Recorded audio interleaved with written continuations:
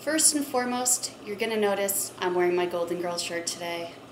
This is out of deep respect and a tribute to Rue McClanahan, who you might remember as the slutty one on Golden Girls, who passed away yesterday, so let's have a moment of silence for her.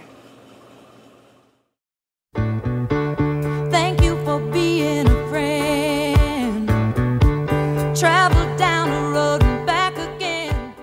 So to avoid the risk of sounding redundant and giving you a bunch of stuff you've already got, I'm going to take this week's topic and put my own twist on it. I am going to tell some stories instead of repeating what everybody else has just said. It's the joy of being Friday. So what I'm going to do is tell you about my parents and my partner's parents and how we told them and how they reacted. So when I was 15, I went through this really weird rebellious stage where I cut off all my hair, total dyke spike, and dyed it pink.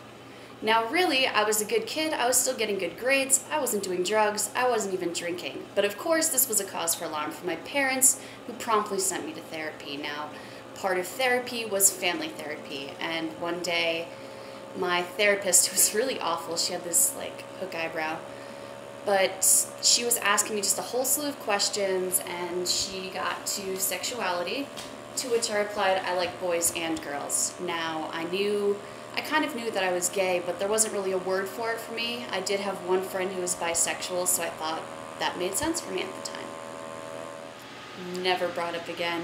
Never. So it wasn't until I started dating my current girlfriend that I was in a serious relationship, so I wanted to remind them about what I had said. Turns out they didn't really remember, must have repressed that down somewhere deep. But I told them both separately, and they both reacted good. My mom immediately assumed the role of proud gay parent. I think she thinks it's so cool to tell people that she has a gay daughter. She just relishes in it. My dad, I took him out to dinner with my girlfriend, and then I called him after and told him, and he said, of course, I love you no matter what. So really, my coming out story is not dramatic. It went really well for me. I think my girlfriend's story is funnier. She was not exactly on the fast track with her parents. She knew that they knew and just thought it was kind of awkward to bring it up, which it kind of is, and honestly, as her girlfriend, I didn't really care. I loved her, she loved me, her family loved me, and I knew that they knew, so it wasn't like, it is kind of weird to sit your parents down and be like, hey, you already know this, but I'm totally gay, and so is my partner. So, didn't bother me.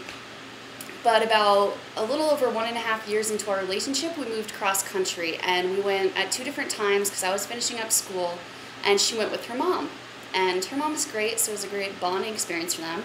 And they were out for a steak dinner one night on the road, and Katie was eating and drinking wine, and all of a sudden, her mom just goes, so when are you going to tell me? And Katie said she nearly choked on her steak, and wine almost came out of her nose, and she was like, right now, I guess. The best part is, so her mom tells her this story, and she goes, well, when you were 2 years old, I brought you into, there's just animals flying out. So my girlfriend was younger, maybe 2 or 3, and her mom had brought her into Boston to see something, and it just happened to be the same weekend as Gay Pride. So of course, Katie wants to stop and look at you're 2 years old, there's rainbows, there's people dancing, there's music, it's an awesome parade. She wants to stop and watch, and her mom's friend goes, should we stay here, should we let her see this? And her mom goes to her friend, I have a feeling about this one. I can't get her into a dress or tights for the life of me. So her mom said she knew since she was like 2 or 3 years old. So those are kind of our fun stories. I figured you heard enough of everything from everybody else. If you want more info, I do have a video about coming out that kind of addresses those issues a little more and what I think about that. My mantra is basically, no matter what, I am who I am, and if you don't accept me for that, then you can go screw yourself, if you're wondering. The synopsis, so you don't have to go watch that. This weekend is Pride weekend here in Salt Lake City. So pathetic compared to the other prides I've been to, but it's always fun to have one weekend to just be super gay. And I hope everybody has a good weekend. I'll see you next week.